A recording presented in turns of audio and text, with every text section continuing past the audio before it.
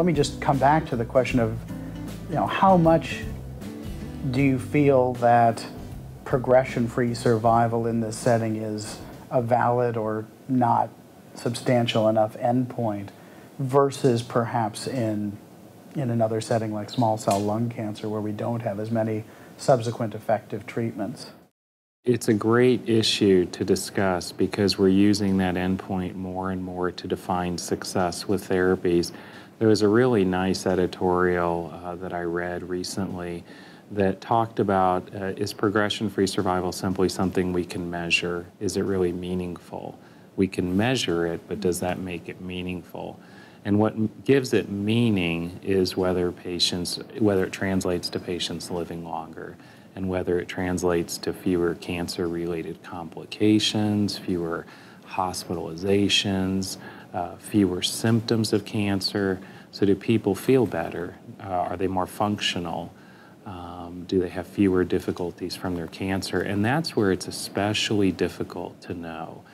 I think that there are some circumstances where the magnitude is so great that common sense would tell you that it probably is benefiting patients. If you can prolong something by a year, just our personal experience tells us that patients have symptoms of cancer. And if you can put off that growth of cancer for a year with acceptable side effects to the patient, that even though it's difficult to measure, I think we can agree that's meaningful. I think the more difficult challenge, though, is many of our trials show a progression-free survival of 6 weeks or 8 weeks, with some added toxicities, inevitably added what we call adverse events.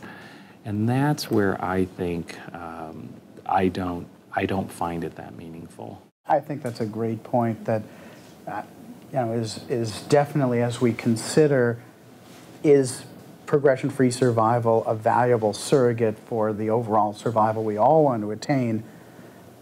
There's a big difference between the progression-free survival benefit we've seen with targeted therapies in the right targeted population, and I had brought up when I discussed this abstract that we didn't need to see an overall survival benefit yet with drugs like Xalkori, which was approved based on earlier endpoints. I don't think that was a mistake because it was so overwhelmingly beneficial that we don't necessarily need a readout for 2 years later to confirm what we see with our own eyes.